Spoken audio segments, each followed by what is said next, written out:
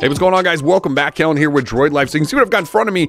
It's Google Home Max. It is now available. You can get it at the Google Store, Best Buy, probably Walmart. There's a couple of places that are selling it. It does cost $3.99, so it's not inexpensive by any means, but this is supposed to be the highest end version of Google Home yet.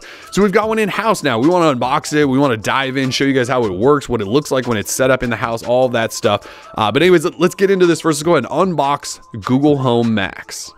All right, so we'll try to fire open the box here. So if we spin this around, it reminds me a lot of a microwave box. I don't know if anyone's bought a microwave in a while, but that's kind of the size of this thing. Is actually pretty big. So it talks about all the stuff here. So again, $3.99 for this. It comes in chalk, which is this lightish gray color. There's also charcoal. In terms of features, which we'll try to show you, but you know, it's got Wi-Fi. It's got dual 4-inch woofers. It's got far field voice recognition, so you can fire up Google Assistant. It does work with iOS or Android or whatever. You can use it with multi-room audio, and the big deal is obviously the smart sound. So no matter where you put it, it attempts to properly configure itself to your room. It's kind of like, you could think of it like Apple's HomePod in a way, in that idea, except Google's here first. We all know HomePod isn't out yet. Here's a lot of the music services that are already supported, including some home stuff like Philips Hue, because being a Google Home, you can actually control your home and all of that stuff. It has Google Assistant in there. So think of the regular Google Home. This is just the maxed out version. It also has a quad core processor, USB-C port on the back, 3.5mm headphone jack. It's decked out. So this is hi-fi audio equipment, at least according to Google. So yeah, let's finally open this bad boy up. So to do that, I do believe there's actually a pull tab down here. So I'm guessing we're gonna slide this thing up off the top. So pull tab there, one of the longest pull tabs in history, and that actually did give way. So I'm gonna flip it back down like this and try to just raise up. Oh, nope, there's another one on the front. Another pull tab, 2 pull tabs. All right, now we'll flip this back down, and I'm guessing this just lifts up, and it does. Hefty box, by the way. So we'll set that down, and here is Max. So we will, yep, it's a heavy little guy. All right, so we'll just set it there for a second. In here, it looks like we've got guides and your power cable. Power cable is somewhat substantial, so there's guides.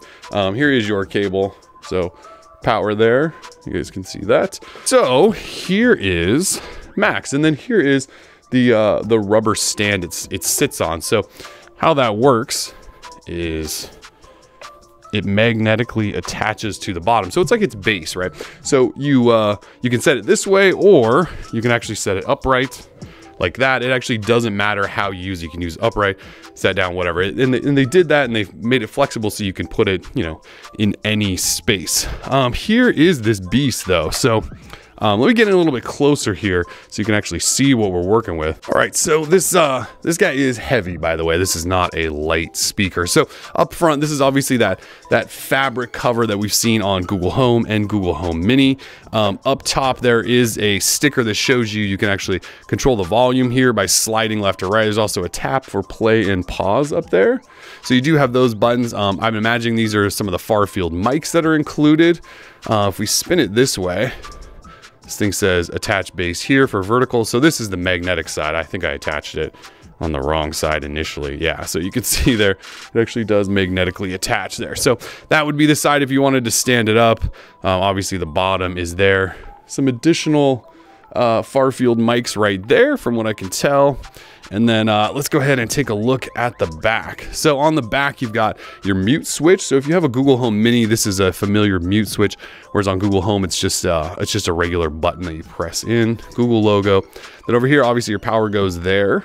USB Type-C port, auxiliary jack, and I'm guessing this little button here is just a reset button or something like that. It looks like just one of those little pin buttons you would press and hold. I can confirm that later, but yeah, that's it.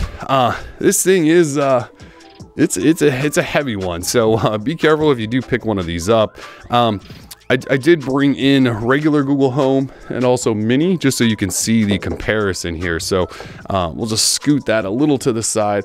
So there is Home. So if you have a home unit, this is exactly how it compares. You can see it's the big guy. It's the hi-fi audio equipment, whereas this Home, which produces some decent sound, is is that size. And then of course, here is Mini. So the styling actually matches Mini much better, I feel like, than Google Home, but Google Home was the original. So here is the styling. This is a little bit rougher of a texture, whereas this really is sort of a softer fabric. But there is that mute switch there on Mini, which this one has as well. So you're also seeing this sort of bright orange branding on some Google products now, and I saw it there as well. So anyways, let's go set this bad boy up, and let's see how it sounds.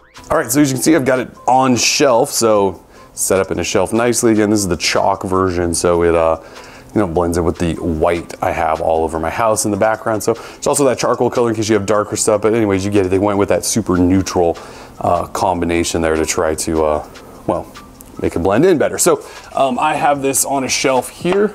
You can see cord is already running back behind there. And again, here is the back. So USB Type-C port, there's your power, and that is a headphone jack in case you want to attach other speakers or something like that. So I'm just going to plug this in. So plugged in, and you can see the lights already firing up there. So I'm assuming it's going to ask me to start walking through this. Well, actually, you can see on my phone, it says it already found a device. So I can tap setup on that, and it says Google Home Max found.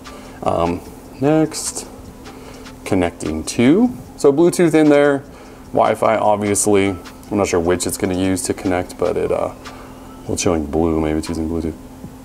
Shouldn't take long. Oh, it is connecting over Wi-Fi. It's probably connecting it to my Wi-Fi network. Did you hear a sound? I sure did. This would be in the living room. Thanks. And yep, that is Wi-Fi. Yep, use that one in the future. And it looks like there's an update ready. So we'll come back after that is finished. So as you can see, the update is ready and our speaker is ready. I'm your Google so let's Assistant. figure it out. I'm here to help. To learn a few things you can do, continue in the Google Home app. It's telling me to stay here. Anyways, we'll hit finish setup. So obviously it's going to tell you some things you can do in this Google Home app.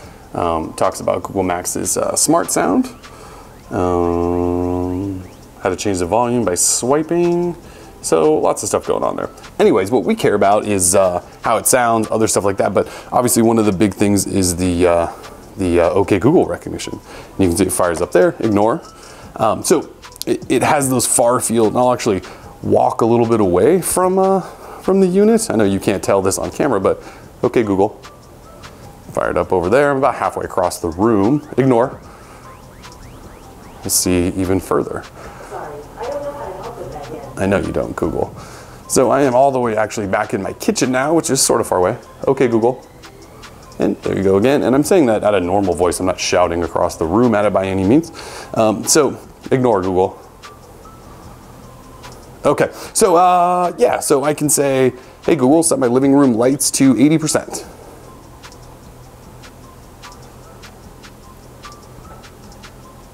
Sure, setting 6 lights brightness to 80%. And I'm sitting in the living room, I don't know if you can see those come on or not. I can say, hey Google.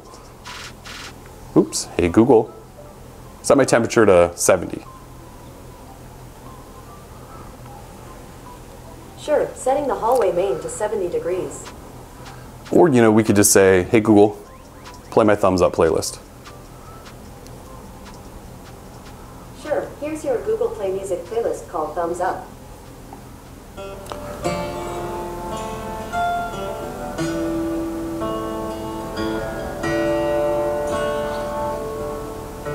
So music is obviously one of the big things we want to listen to here. So let's try and turn the volume up to see what happens. So that was a swipe across. We've got this little bar up top. That's a swipe across. Well, if I tap it, that'll actually pause it. If I swipe to either the left or right, that'll go volume up or down. And you can see the dots are showing that. So anyway, let's just crank it for a second. That is max volume. I don't know what that's doing to the microphone, but it's pretty loud.